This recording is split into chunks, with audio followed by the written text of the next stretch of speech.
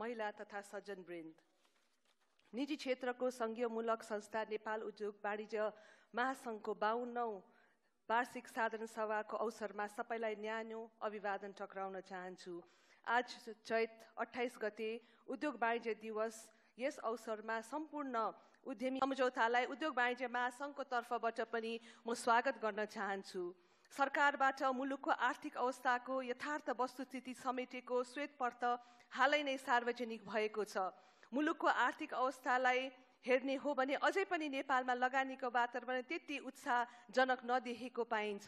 Private सेक्टरले उठाएका कुराहरू श्वेतपत्रले आत्मसात गरेको पाइन्छ र महासङ्घ यो कुरामा गम्भीर रहेको पनि छ र आगामी आउने दिनमा सरकारसँग मिलेर समृद्ध राष्ट्र बनाउनको लागि एउटा चित्रण तयार गर्नको लागि हामी अगाडि बढेका छौँ। नव वर्ष 2075 को नेपाल उद्योग वाणिज्य महासङ्घको तर्फबाट र मेरो व्यक्तिगत तर्फबाट सबैलाई हार्दिक मङ्गलमय शुभकामना प्रकट गर्दै नयाँ वर्ष समृद्धिको वर्ष बन्न सकोस् भन्ने म शुभकामना दिन चाहन्छु। अन्तमा देशलाई समृद्धिको अभियानमा अगाडि लैजान हामी आफ्नो कार्यशैली र दृष्टिकोणमा परिवर्तन गर्न तयार हुनुपर्छ र सो प्रारम्भ आजबाट नै गरौँ भन्दै आजको यस गरिमय सभामा प्रमुख अतिथि सम्माननीय प्रधानमन्त्रीज्यू, विशिष्ट अतिथिज्यूहरू, महासङ्घका मेरा अग्रज एवं समस्त प्रतिनिधि साथीहरूबाट पुनः स्वागत गर्दै मेरो मन्तव्य यही नै अन्त गर्न चाहन्छु। On behalf of FNCCI, I would like to welcome all the excellency, diplomats, partners and dignitaries. Thank you.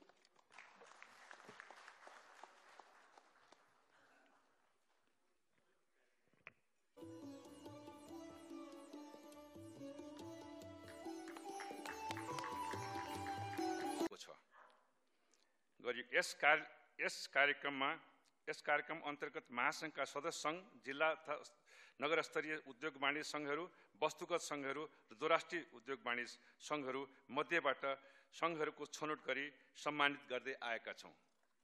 Football उद्योग वाणिज्य सङ्घ, तीनवटा उद्योग वाणिज्य सङ्घका अध्यक्षज्यूहरूलाई यहाँ म सम्मानका लागि यहाँ बोलाउन चाहन्छु।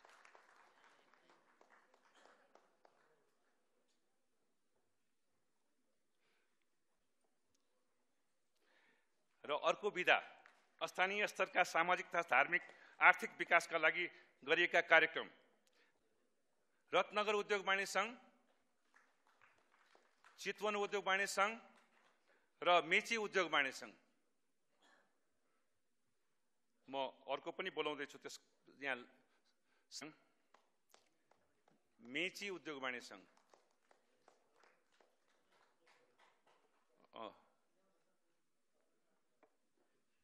मेची।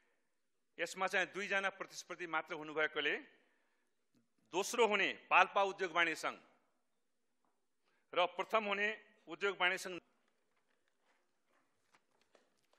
र अर्को विधा उद्योग व्यवसाय क्षेत्रमा भएका लगानी प्रबन्धन सम्बन्धी गरेका कार्यहरूमा जिल्ला तथा नगर उद्योग वाणिज्य सङ्घ तथा वस्तुगत सङ्घका सिद्धार्थ उद्योग वाणिज्य सङ्घ, नेपाल अलैँची उद्योग वाणिज्य सङ्घ व्यवसायी महासङ्घ र अर्को विधा व्यापार प्रवर्धन सम्बन्धी गरेका कार्यहरूमा तेस्रो हुने बागलुङ उद्योग वाणिज्य सङ्घ, बागलुङ उद्योग वाणिज्य अफ नेपाल का प्रतिनिधिज्यू, नाडाका अध्यक्षज्यू अथवा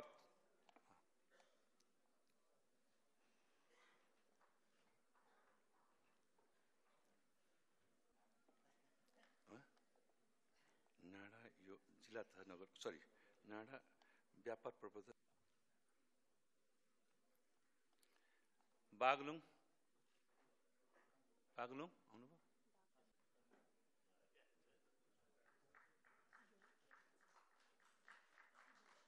धन्यवाद। म यस प्रतिस्पर्धामा भाग लिने सबै सङ्घ संस्थालाई हार्दिक धन्यवाद दिन चाहन्छु। साथै उत्कृष्ट केस स्टडी पनि निम्त्याउन चाहन्छु र उहाँ सँगसँगै acetravels.com का CEO श्री अर्जुन धरेलज्यूलाई पनि निम्त्याउन चाहन्छु। यी तीन सङ्घ संस्थाहरूले सबैभन्दा धेरै सहयोग पुर्याउनु। यस अभियानमा सहयोग गर्नुहुने सयौं स्वयंसेवकहरूका लागि पनि हामीले प्रमाणपत्रको व्यवस्था गरेका छौं र स्वयंसेवा फोरमका सभापति श्री जयराज शिवाकोटीज्यूलाई नै अनुरोध गर्न चाहन्छु र स्वयंसेवकहरूले आफ्नो प्रमाणपत्र लिनका लागि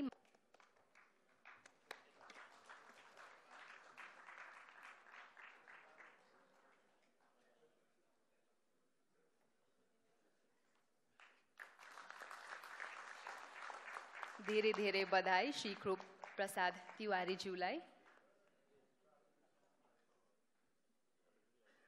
र धेरै धेरै आभार FNCCI को तर्फबाट विगत 25 वर्षदेखि तपाईले यस संस्थामा सेवा प्रदान गरिरहनु भएको छ। FNCCI का अध्यक्ष महोदय, पदाधिकारी साथीहरू, हामीले जोड दिएको अर्को कुरा विविधताका बीचमा सामाजिक सद्भाव र त्यो सामाजिक सद्भाव पारस्परिक सम्मानको आधारमा उठेको मजबुत राष्ट्रिय एकता। उद्योगमा पछाडि छौं, हामी अगाडि बढ्नुपर्छ। जहाँ छौं त्यहाँबाट अगाडि बढ्नुपर्छ। हामी 3 वर्षभित्र आफूलाई विकासशील देशको स्तरमा स्तरोन्नति गर्ने बनिरहेका छौं र चौतर्फी प्रयास हामीले त्यसका निम्ति गर्नु छ। भनेको यो नगर्नु हो। त्यसकारण हामीलाई चाहिएको अहिले तत्काल सर्वे गरौं, तत्काल हाम्रो सामान नदीको बाटोबाट ल्याउने लाने। साथीहरूले आफ्नो क्षेत्रलाई इनोभेटिभ ढंगले, रचनात्मक ढंगले अगाडि बढाउनुस्। सरकार तपाईहरुको साथमा छ। 52 वर्षका अनुभवहरूसँग तपाईहरु अगाडि बढ्दै हुनुहुन्छ। सफलतापूर्वक अगाडि बढ्नुस्। उद्योग वाणिज्य दिवस सफल होस्। सम्माननीय प्रधानमन्त्रीज्यूको सम्बोधनको क्रममा व्यक्त धारणा तथा प्रतिबद्धताबाट हामी निजी क्षेत्रका उद्यमी व्यवसायहरूलाई थप उत्साह र प्रेरणा मिलेको छ।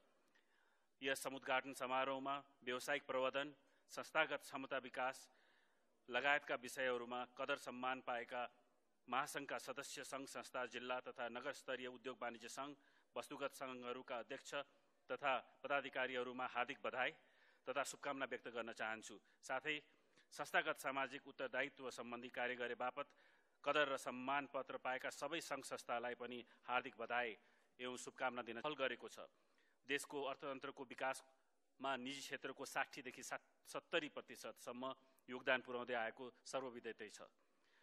देशमा स्थिरता होस्, अनुकूल एवं सहज किसिमको लगानीको वातावरण होस्, लगानी वृद्धि र रोजगारीको अवसर वृद्धि होस्, आर्थिक एजेन्डालाई प्राथमिकता दिन कार्य होस् भन्ने चाहनाको साथ महासंघले सदैव नेपाल सरकार, प्रमुख राजनैतिक दलहरू तथा सम्बन्धित सबैलाई जोडेर महासंघको धारणा राख्दै सुझाव प्रस्तुत गर्दै आएको छ। यस अवसरमा विद्यमान परिस्थितिमा उद्योग व्यवसाय क्षेत्रमा देखा परेका प्रमुख मूलभूत विषयहरूतर्फ सम्माननीय प्रधानमन्त्रीज्यूको ध्यान आकर्षित गर्न चाहन्छु। विभिन्न बहानामा उद्योगी व्यवसायहरूलाई मुद्दा मामिला लगाउने कार्य यथावत रूपमा नै रहेको छ। करको मुद्दामा 50% सम्म धरोटी राख्नुपर्ने व्यवस्थाबाट उद्यमी व्यवसायीहरूमाथि ठूलो अन्याय भएको छ। 50% धरोटी राख्नुपर्ने व्यवस्था अन्त्य हुनै नै पर्छ। सरकार आशा छ आगामी दिनमा नयाँ सरकारले यस्ता औद्योगिक व्यावसायिक क्षेत्रमा मूलभूत समस्याहरूप्रति गम्भीर रूपले सोची समस्या समाधान गर्न अग्रसर रहनेछ भन्ने विश्वास लिएको छु र उपस्थित सबैलाई पुनः एकपटक नयाँ वर्षको शुभकामना पनि दिन चाहन्छु। धन्यवाद।